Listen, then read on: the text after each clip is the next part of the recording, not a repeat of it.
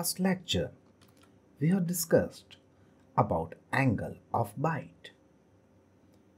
Now, let's derive an expression for the same. As you can see here, a schematic diagram is made corresponding to the top roller. Here, A is the point of contact. That means a point where the workpiece meets the roller for the first time. B being that particular point which is extended from point A to the vertical line inside the roller cutting its center, which is denoted by O. And C is the point after which the workpiece leaves the contact with the roller, and hence AC, the arc AC, remains the area, or basically remains the perimeter or the length at which the material and the rollers are in contact with each other. Now, from the triangle OAB, we have cos alpha as OB by OA,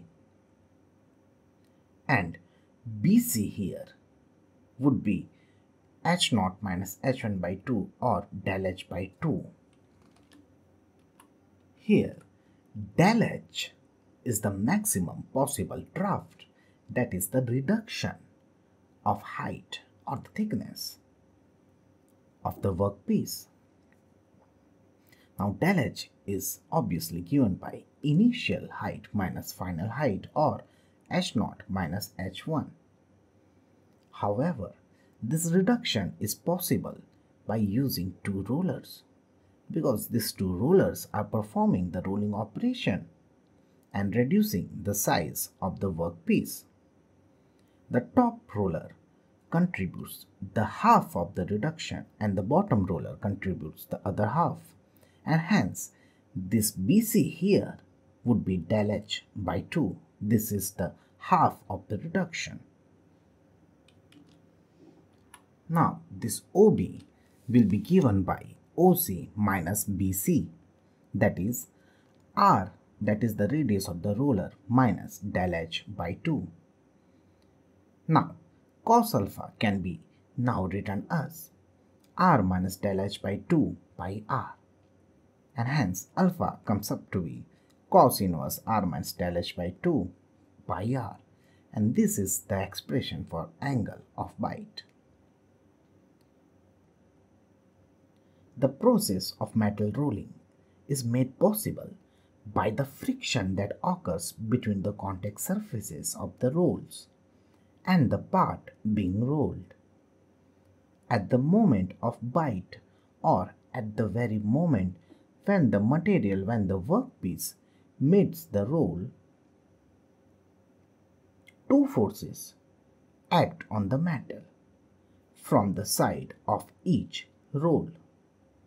These two forces would be the normal force P and the tangential force mu P, as you can see here. Here, mu is the coefficient of friction between the metal and the roll surfaces. The part or the workpiece would be dragged in if the resultant of horizontal component of the normal force P and the tangential force or the frictional force mu P is directed in that particular direction.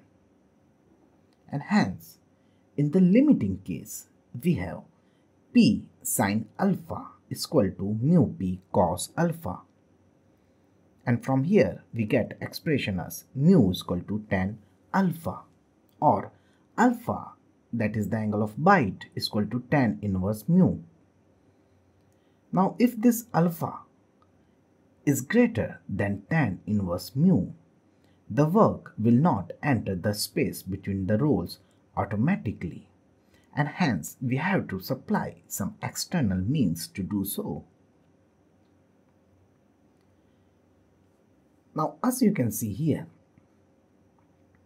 This AC is the arc or the arc length of deformation. It is also known as length of contact, because in this particular region, the material and the roll are in contact with each other continuously, and after point C, the material leaves the contact with the roller. And here AB is the length of deformation zone, or L suffix T, where the deformation takes place, or up to which deformation takes place. That means H0 reducing to become H1. Now this AB can be simply found out by using simple Pythagoras theorem, that is under root OA square minus OB square. Putting all the values here, we get AB, or the length of deformation zone, as under root R del H minus del H square by 4. Here del H square by 4 is very small as compared to R del H, and hence it is neglected. In essence, we can say AB is equal to under root R del H, which is the length of deformation zone L suffix T. Now, tan alpha in this particular triangle OAP, tan alpha would be given by AB by OB, or under root R del H by R minus del H by 2, because AB being the length of deformation zone. Again, in this particular equation, del H by 2 is very smaller as compared to the radius of the roller, and hence we can neglect it as well. In essence, tan alpha is equal to under root R del H by R, or tan alpha is under root del H by R. And hence we get another expression for angle of bite, as alpha is equal to tan inverse under root del H by R.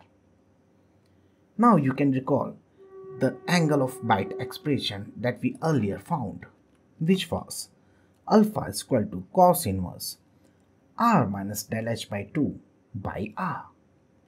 If somebody asks you to find out the exact value of angle of bite in case of rolling process,